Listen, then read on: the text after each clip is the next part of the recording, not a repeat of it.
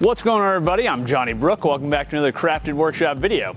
In today's video, I'm going to be showing you how to build this farmhouse style dining table and matching bench.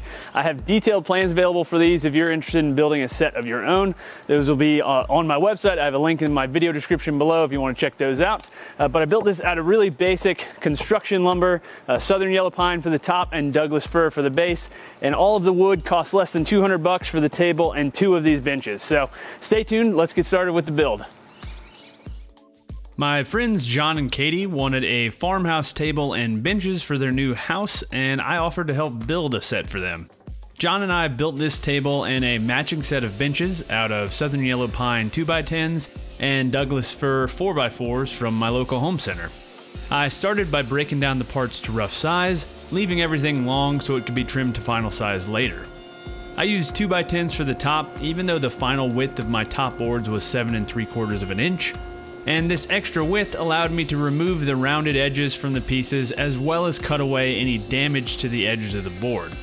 To remove the rounded edges, I used my jointer to square up one side, then ripped off the other edge of the table saw. These steps are definitely optional and certainly aren't required, but they really make the top look a lot cleaner if you have access to these kind of tools. After getting rid of the rounded edges, I flattened the boards at the jointer and planer. This removes any of the cupping or twists from the boards and leaves a really clean surface. Again, this isn't required, but it makes the boards look 100 times better than they do when you get them from the store. Next, I laid out the lines for the dowels that I used to align the top boards during the glue up. I used this Rockler dowel drilling jig and it worked out great. I typically use my domino for this, but the dowel jig went almost as fast and the results were pretty much identical.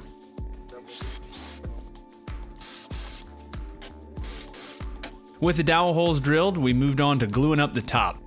As you can see, the dowels really help keep things aligned during the glue up, and I also discovered this Rockler glue roller during this build, and it is an absolute pleasure during these panel glue ups.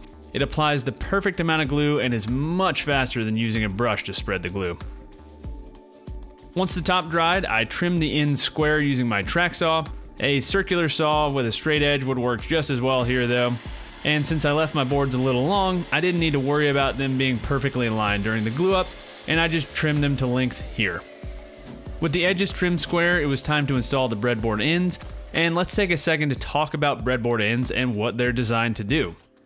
All right, so let's take a second to talk about breadboard ends and why they even exist. So first of all, a lot of people just like the look of covering up the end grain on the top panels. It does provide a nice clean look, and I think that's one of the major reasons why people do breadboard ends is because they like the way it looks.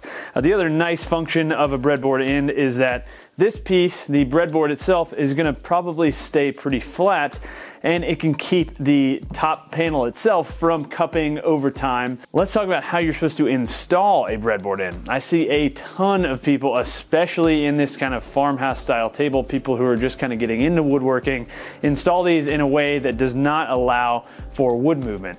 And that is one of the critical factors when installing a breadboard end. If you just use pocket screws and just screw your breadboard end onto the center panel here, it's not going to allow room for this panel to expand and contract along its width, and you're probably going to end up with either some bowing or cracking or just something going wrong with your top. So I've marked here how the pieces of wood here are going to move. Wood typically moves across its width quite a bit more than it does along its length. Here on the center panel, you can see that the movement is going to occur in this direction, but on the breadboard, since it's perpendicular, running perpendicularly to the center panel, it's going to move in this direction. That means that you need to make some sort of allowance for the wood movement of the center panel to move within whatever joinery method you use in the breadboard ends. So for my breadboard ends, I'm going to use my Domino XL just because I have it. It's super, super quick and creates a really nice sturdy breadboard end.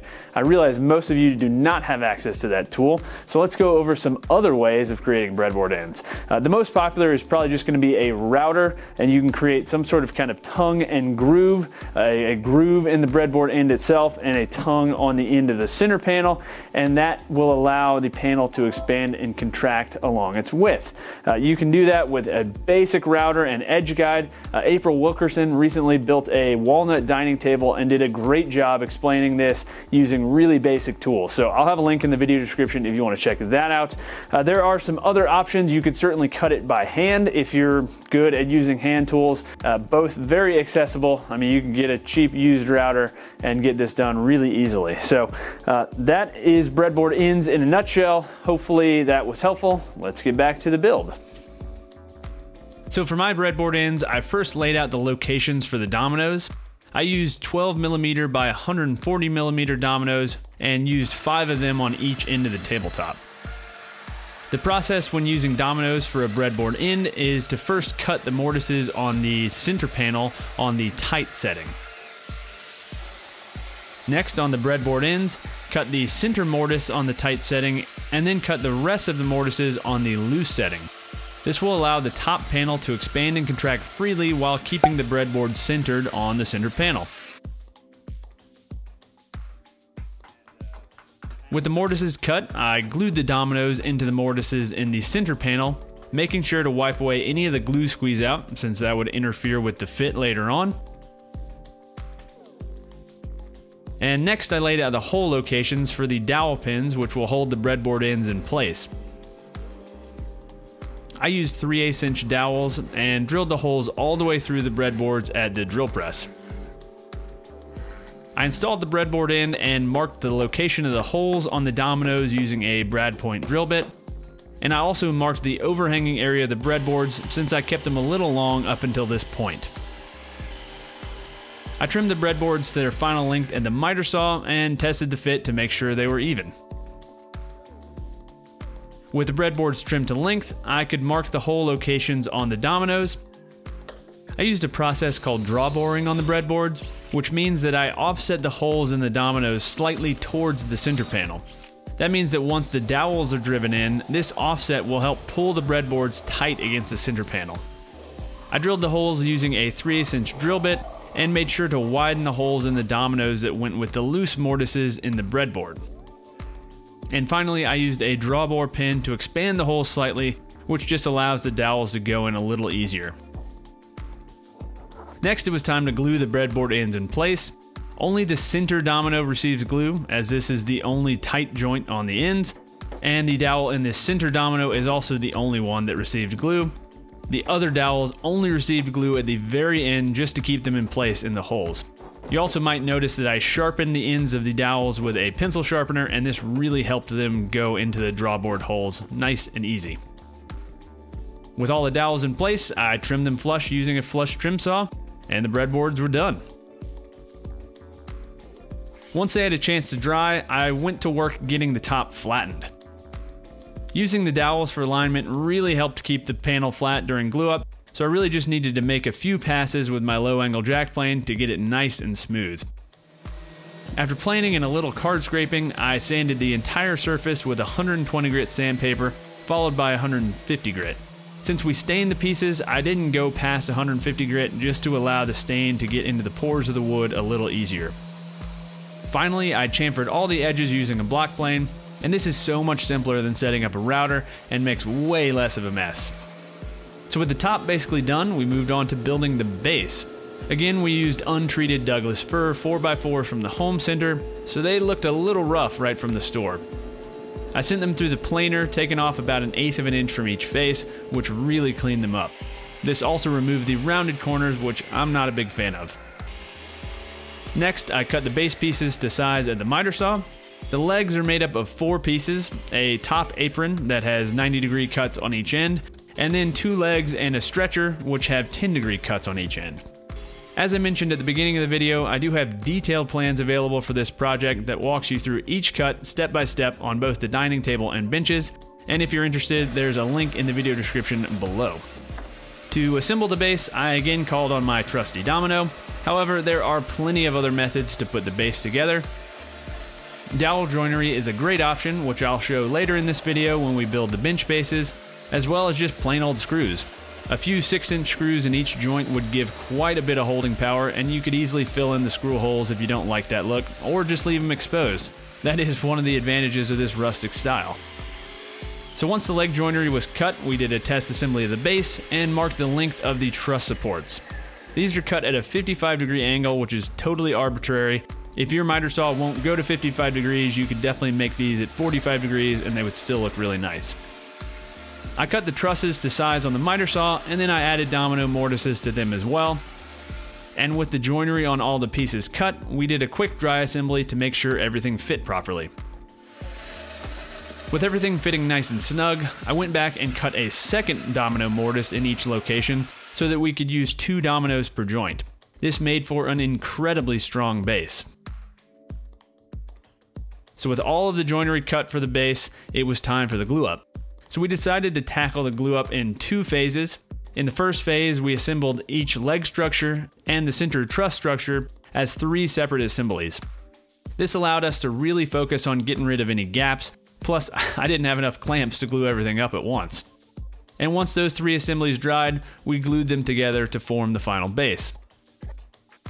After the base dried, we gave it a good sanding, starting with 80 grit and working up to 150 grit, and then temporarily attached the base to the top so that we could move the table to John's house for finishing. We centered the base on the bottom of the top, and I drove in a few 4-inch screws along the center of the table. For the stain, we used a Waterlox product called True Tone, and True Tone is a color-infused tongue oil. So I mixed the True Tone in a 4:1 ratio with Waterlox Original Sealer and Finish to make it more of a wipe-on finish, and then we brushed on the stain with a foam brush. We let it sit for a minute or 2, keeping the surface wet, and then wiped off the excess with a paper towel. And I was really impressed with how evenly the stain went on, especially considering this is pine, a wood notorious for splotching. Thanks to Waterlox for sponsoring this video, and check out the link in the video description if you'd like to learn more about Waterlox. So with the table basically done, let's move on to building the benches. Obviously, we built these pieces simultaneously, but I thought it might be easier to follow if I split up the 2 builds to keep things separated.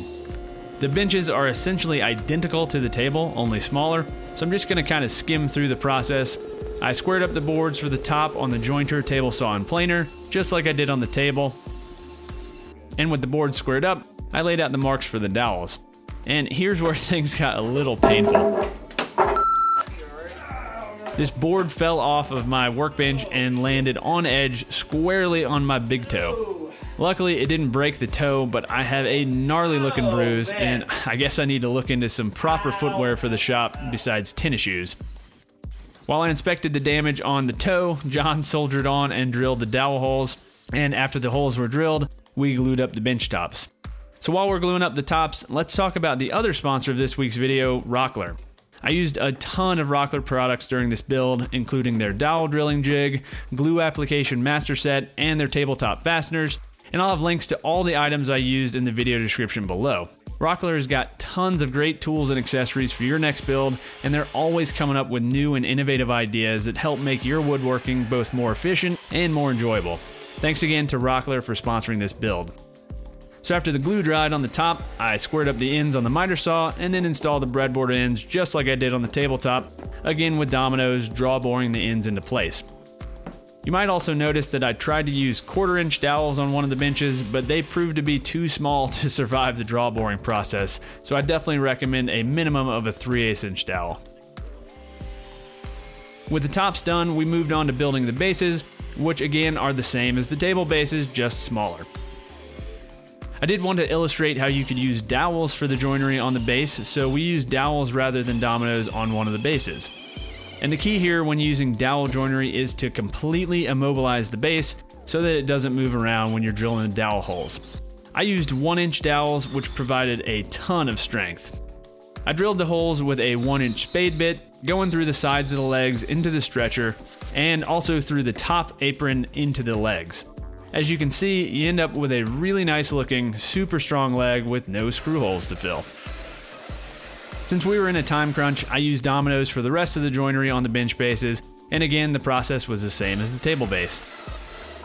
We did make the mistake of trying to glue up the entire base in one go, and this was way more stressful than it needed to be, and also caused some gaps since we couldn't get the clamping pressure in the right spots.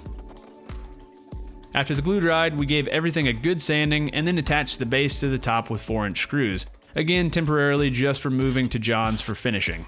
We used the same Waterlox True Tone stain, and then John followed up with 3 coats of Waterlock's original sealer and finish on the table and benches.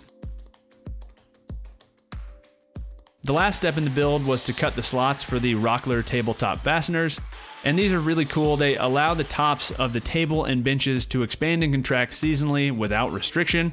And I cut the slots using a biscuit joiner, but there are a ton of other options for cutting these slots. You could use a table saw. Basically, you just need a slot that's evenly spaced from the top of the piece. I used the 4-inch screws again in the center of the tops since I wanted the tops to expand from the center, and then use 2 tabletop fasteners at each end of the benches, and use 2 tabletop fasteners at each end of the table. All right, hopefully you guys enjoyed this one. This one was a lot of fun. It was kind of nice to take construction lumber, which is kind of ratty looking from the store, and put it through all the machines and make it look really nice and clean. I'm just super happy with the way the top and base turned out. I think it looks gorgeous. I think this piece is gonna last for years to come, and I'm hoping John and Katie enjoy it a bunch. So again, I have plans available on my website. I've got links in the video description below if you wanna check those out. Also, big shout out to my Patreon supporters. Thank you guys so much for the continued support. And last, I also have links in the video description to all the tools and materials I used for this build. Thanks again for watching, guys, and until next time, happy building.